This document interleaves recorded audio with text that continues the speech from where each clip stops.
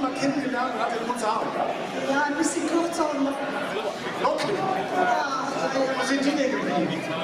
Ja, der ist nicht mehr zum Friseur gegangen, dann sind sie rausgewachsen. Macht er denn noch regelmäßig Sport? Weil er spielt ja wirklich gut Fußball. War in der A-Jugend beim 1. FC Köln, damals Trainer Christoph Dau. Also der kann's. Was macht er jetzt? Nur auf der Yacht liegen oder? An seiner Hängematte. Robert, nicht nur eine Hängematte, Bewegung! Schießen Tor, ne? So, jetzt steht es auch 1:0 für das Olé Party Team. Paul Janke war der Torschütze.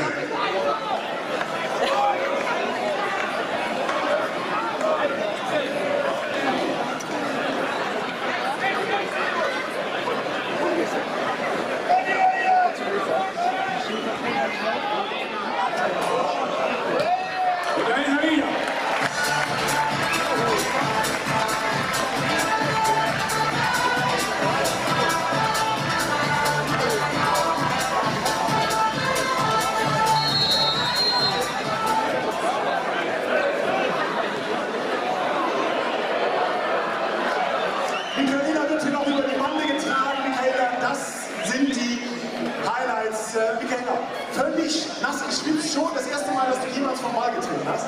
Ja, das allererste Mal, dass ich mit anderen Bällen spiele, ja, sonst ja immer nur in meinen. Aber du bist angezogen, Michaela, hier sind noch ganz viele Kinder, ich bin froh, du bist angezogen, alles gut. Genau, aber ich habe einmal einen Ballkontakt gehabt und ich bin sehr stolz darauf und ich habe ein bisschen gut geleckt.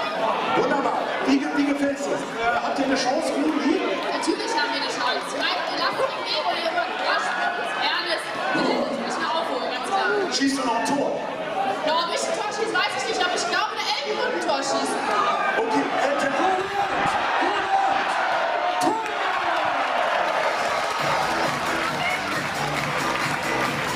Also Michaela, hat schon einen guten Riecher. Warum bist du jetzt draußen? Hat das jetzt eine taktische Maßnahme oder warum stehst du jetzt hier draußen?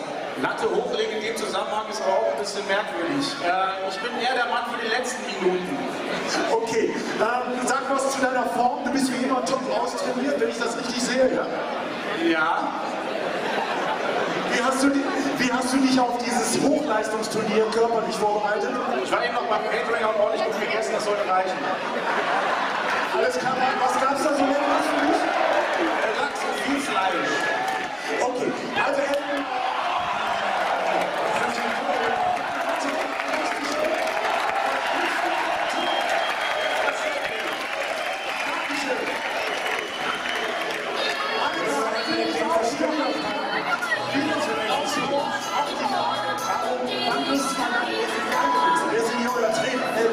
Naja, ich habe jetzt einen Anstoß gemacht. Ich habe leider tatsächlich eine Verletzung. Hört sich nach aus wieder an, ist aber so. Aber ich Man hört es habe auch. ein Pflaster hier auf der. zeig mal, das stimmt tatsächlich, ja.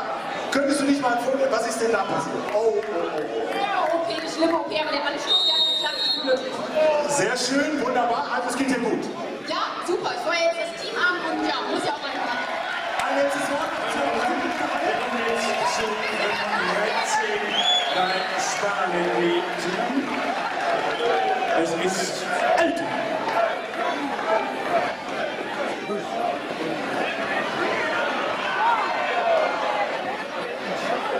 Man nannte ihn auch früher oder heute noch die Kugelblitz.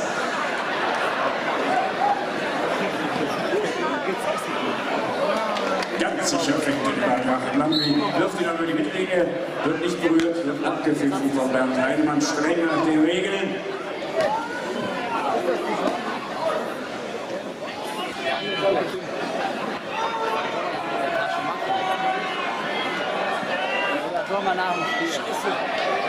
Robert, sensationell schon mal hier bei die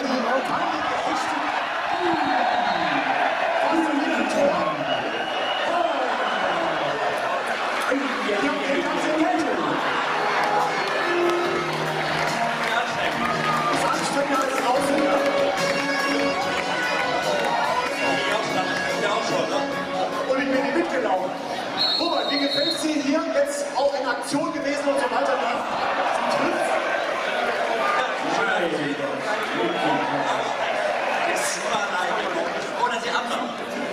Okay, wunderbar. Robert, wir drücken dir die Daumen, dass gleich noch ein Tor kommt. Hier Robert Geiss mit der Nummer 6.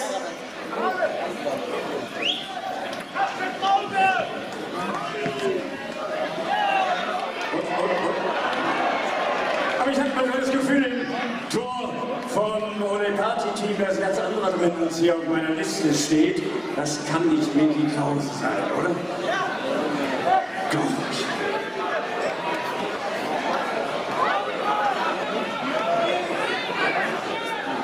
Unser Olympiasieger ist auch ganz außer Atem. Jonas, wie ist das in der Vorbereitung als Beachvolleyballer? Gehört der Fußball auch zu?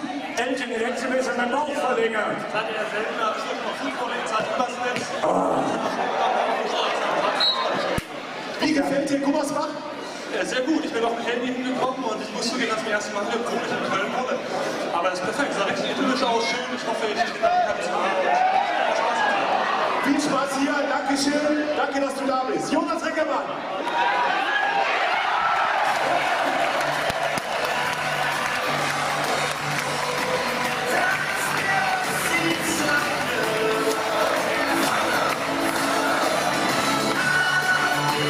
Erzielte den Ausgleich zum 2:2.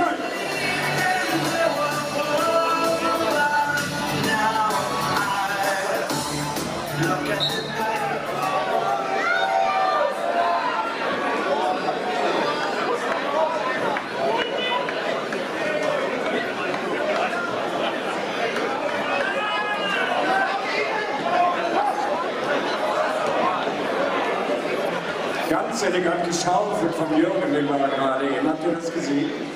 Oh. Seht oh, wegbleiben!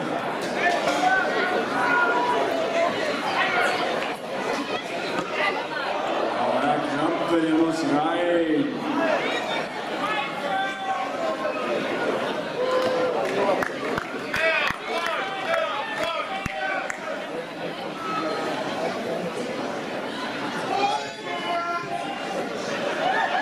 Steht 2:2. Es ist ein enges Match, aber Mickie ist ein sensationeller Tor. Hinterher müssen wir nicht sein Schießen!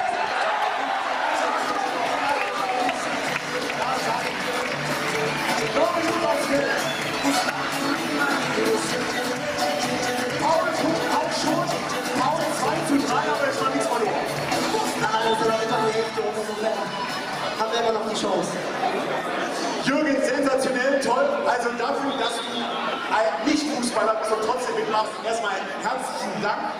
Ich habe einmal den Ball berührt, ich bin der Größte. Wo ist der hingegangen, der Ball? Irgendwo hin, ich habe ihn nicht mehr gesehen, ich bin der Kurzsicht. Ich hatte doch schon gesagt, er hat ihn so schön geschaufelt, das war toll. Carsten Lichtlein steht neben mir, eben ein wunderschönes Tor. Zum 3:2 für das Sparhandy Team. Es erinnerte mich so ein bisschen an WM 1954. Du hast die Lücke gehabt, du hast abgezogen und dann ging er ins Lange. Was ist das für ein Gefühl? Sensationell. Also, ohne die Führung zu erzielen. Das ist ein ganz anderer Mensch. Es ist doch was anderes als Heimann, oder? Ja, auf jeden Fall. Obwohl wir ja auch zum Aufwärmen immer ein bisschen trinken. Und deswegen war es schön, dass man pusht. Ein wunderschönes Tor, Carsten Lichtlein!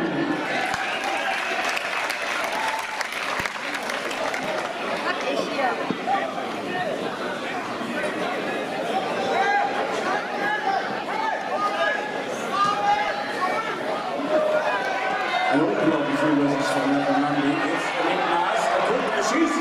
Oh, die Vorlage wird nicht verlangt. Mo, der hält ja an. Nimm mal eine Tasche, spring zum Auto.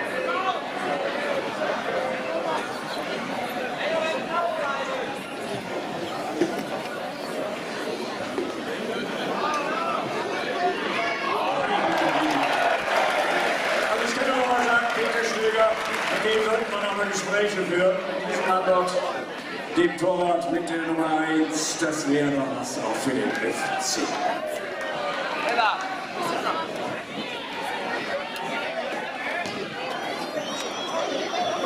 Der Jonas Reckermann weiß nicht, wo er gespielt hat, er macht das eigentlich alleine, versucht es noch einmal.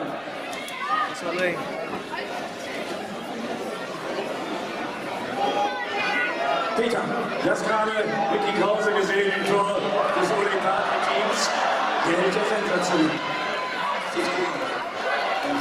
Ja, jetzt wird es 3:3 und noch 2. Wer das nicht für uns, für den FC? Ja, starke Konkurrenz für die Horn. Ja, so wenn es weiterhin sollten wir uns da was überlegen. Wie gefällt es dir sonst hier das Spiel? Gibt es Talente, die man eventuell noch weiter beobachten sollte? Ich habe hier unglaubliche Talente. Ich kenne ihn Köln. Und es geht sich so, dass die Zuschauer Spaß haben. Perfekt, denke ich auch, perfekt. Viel Spaß weiterhin und für uns alle eine tolle Rückrunde. Peter Stöger!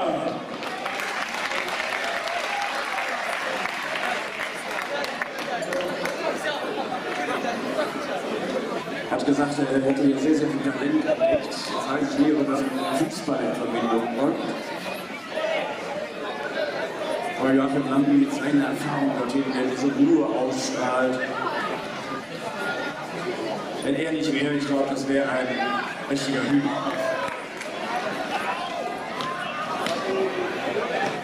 Wo ist er denn jetzt hinten?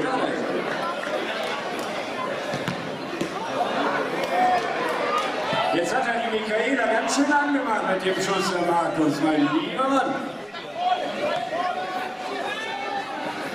Michaela erinnert mich noch so ein bisschen an Fohlen, die Tänze immer so geplatzt herum.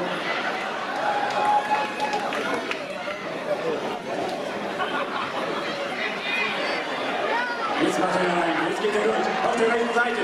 Robert kann ihn nicht halten, nur noch mit einem Foul. Ah, aber da kommt Paul. Nein, oh!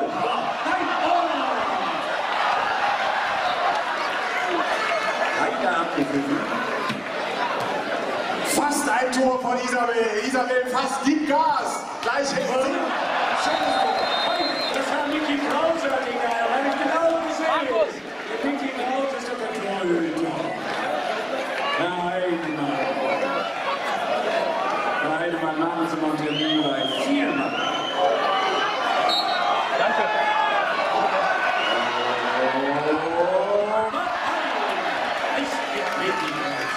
Nein. Oh, der kommt. Das ist was von Kompromissen, das habe ich schon lange nicht mehr gesehen. Der Joachim da reingeht, jetzt aber 2 gegen 1. Uiuiui. Sie verzögert nochmal geschickt.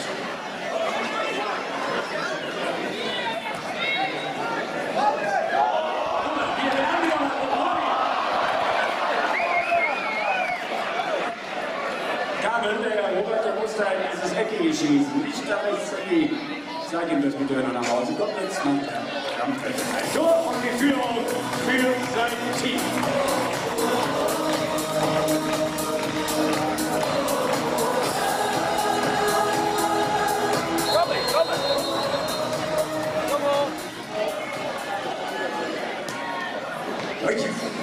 Vorsichtig mit solchen Manövern, die können ins Auge gehen auf 5,5 Minuten. Alles noch drin.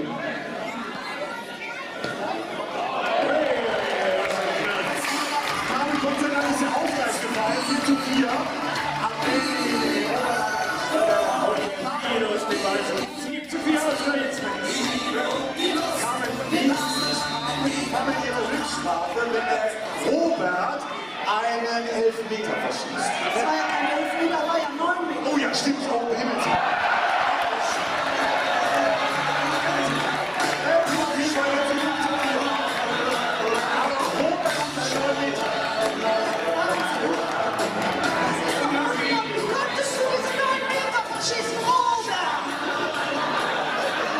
Der Jürgen Drews hat ein Tor geschossen. Herzlichen Glückwunsch. Wir verraten ihm nicht. Robert, du wirst hier gerade von deiner Frau wieder angezählt. Was ist denn los? Robert, was ist da passiert beim 9 Meter?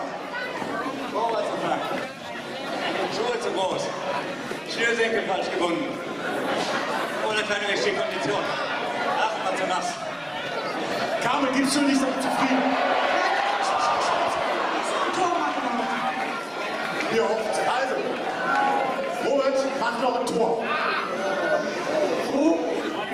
Ja, die letzten 3 Minuten. Also das musst du noch machen. Für die Kinder, Schatz.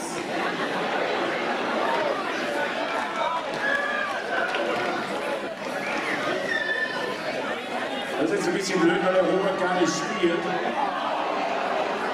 Robert, du musst jetzt wieder rauchen, Tor schießen. Für die Kinder, hat die Carmen gesagt. Oh, das tut weh. Das merkt er gar nicht.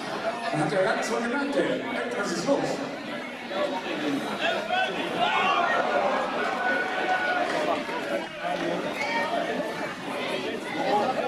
Und jetzt geht er leider nach rechts und wieder rüber gespielt und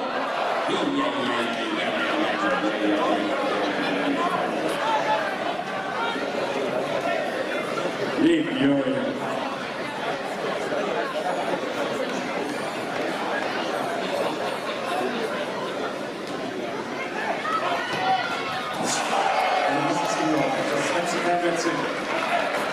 Elton Punkt hier, Elton, aber du bist ein Mann der Tat, ein Mann des Wortes. Du hast dein Tor angekündigt und auch gehalten. Könntest du das nochmal beschreiben? Wie war das? Das war einfach. Ja. Gibt es schönere Gefühle, als ein Tor zu schießen? Ja, aber das möchte ich hier nicht weiter erklären. Da kommst du vielleicht auch noch in das Alter. Ich hoffe es. 5-4. Ist das schon gegessen? Enges Höschen? Nee, natürlich nicht. Wir kommen noch mal. Jetzt zum Beispiel. So, jetzt die Kontermöglichkeit. Jonas Reckermann. Ja. Wo ist der denn? Gehst du noch rüberspielen? Und der geht mit. Schießt. Halt, mal Schuss.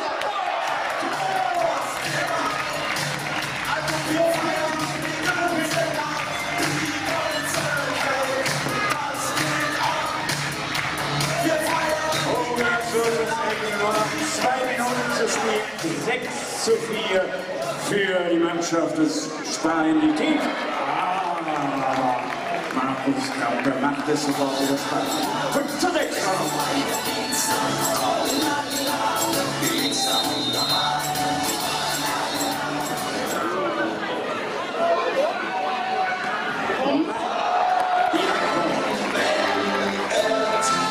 Ja, müssen wir das gehen. Jetzt auf 4:6. Jetzt 6:6. Schon ist der Ausgleich.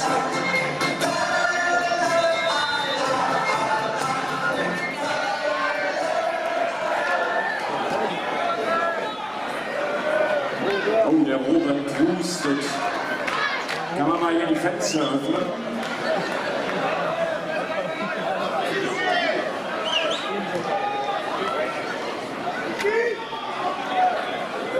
So, meine Damen und Herren, es läuft die letzte Spielminute. 6:6 für Spielstart. Geht hier noch was? So ist es, liebe Zuschauer. Und jetzt möchte ich noch eine Laune. Jetzt hier aus Gummersbach. Kommt an. Ich möchte eure Hände sehen. Hier fangen wir die Laune an. Und los. Also, Grüße hier an Deutschland. Live übertragen über Sport 1. Und jetzt aber auch ein bisschen aufstehen. Aufstehen. Jawohl. Und hier geht die Laune los.